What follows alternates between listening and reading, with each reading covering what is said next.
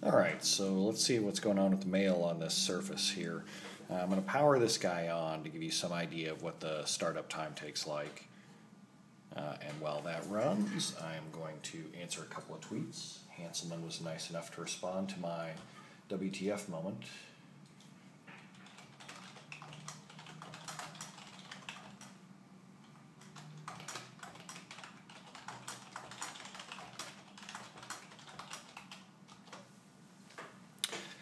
So we're, 35 seconds in. We haven't booted yet. Still coming. The exciting part of working with new technical gear.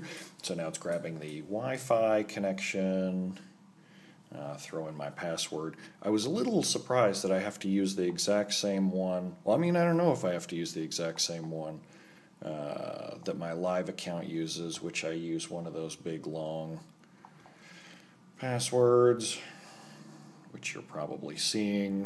There goes my account. Okay, so we're booted up. Now I'm going to fire up mail. And it's starting.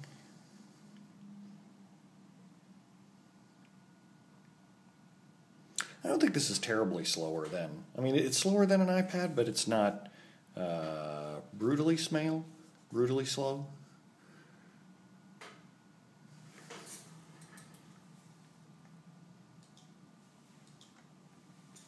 So now I don't quite understand what I was supposed to do here, so this is why at least I called in, emailed or tweeted out, and just somebody answered.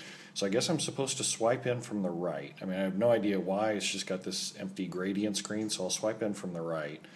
And then I have to go into settings, and then there's mail accounts, and add an account. And I hit it, and nothing happens. I'm not sure if I'm supposed to... I'm like double clicking. I don't understand what it's supposed to do here. So there's where I'm kind of stuck already. Just trying to get my freaking email. All right, thanks everybody. Bye.